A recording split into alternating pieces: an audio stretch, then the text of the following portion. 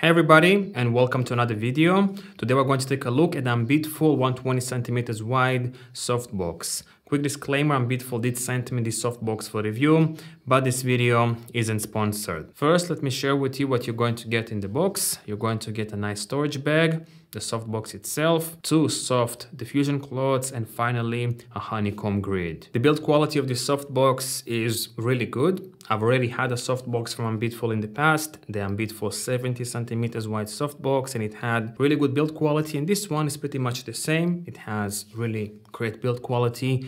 The frame is built out of metal, of course, and the softbox itself is built out of softbox material, but everything feels really premium and really top notch. But what I did notice about this particular softbox compared to other softboxes I've used in the past is the side velcro on the edge of the softbox where you attach the soft diffusion cloth and also the honeycomb grid. You have this velcro thing to attach those things to the softbox. On this softbox, it's a bit less sticky. It's not as sticky as on other softboxes I've used. So when you try to remove the honeycomb grid or the outer diffusion cloth, it's much easier. You don't have to really pull it as hard as on other soft boxes. I think that's a really nice touch from AMBITFUL. Another thing that also surprised me about this AMBITFUL softbox is the weight. Although it's 120 centimeters wide, it's not super heavy. It weighs only 1.85 kilograms. I've measured the weight, and I think it's pretty light for the size of this softbox. For example, my other Godox 70 centimeters wide softbox weighs just 1.4 kilograms. So not a big difference in terms of weight between my small softbox and this big one.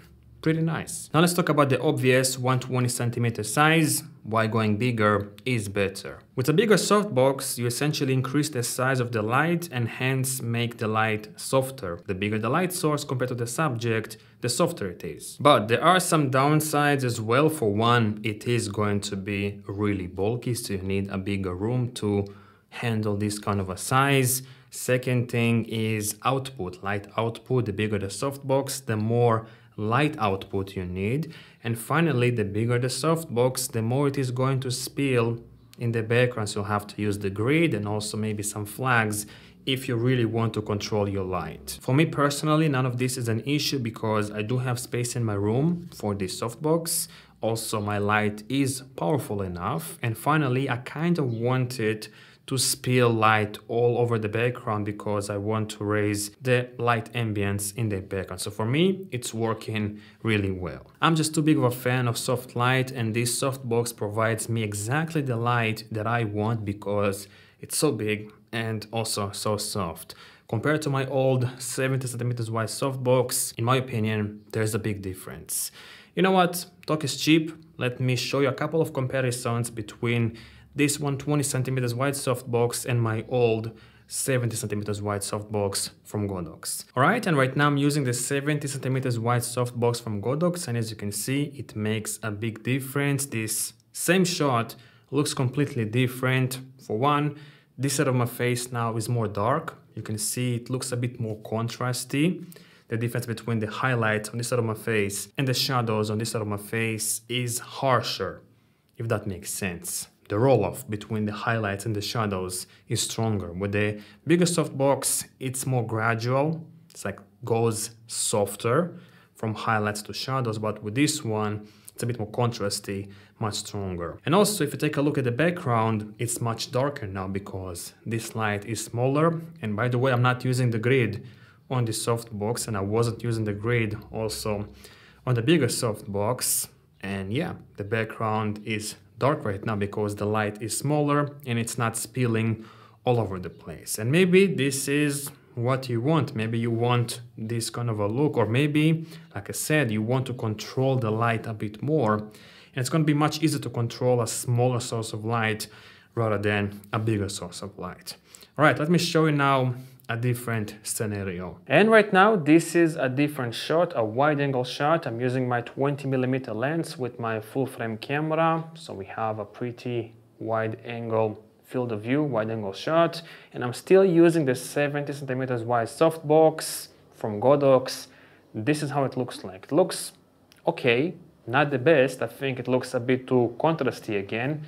The shadows on this side of my face are a bit too harsh for my personal liking, and the background is a bit too dark for my personal liking. So let me mount now the 120 centimeter softbox and show you how it looks like. And right now I'm using the 120 centimeters wide softbox, and as you can see it looks totally different compared to the 70 centimeters wide softbox. For one, these shadows of my face are not as harsh as they were with the smaller softbox, and also the background is a bit brighter. Again, it's spilling light all over the place. I kind of like it, but maybe you want more control over light, so maybe a smaller softbox will work better for you. And overall I think this shot looks a bit better with this bigger softbox because it's wide.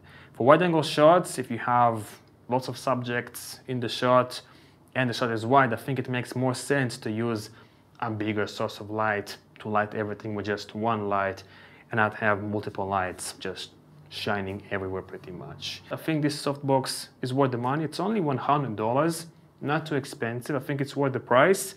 Build quality is nice, comes with 2 diffusion cloths, honeycomb grid, a nice storage bag. It's pretty lightweight as well, so it's not gonna be too heavy on your light stand and so on. Thanks for watching.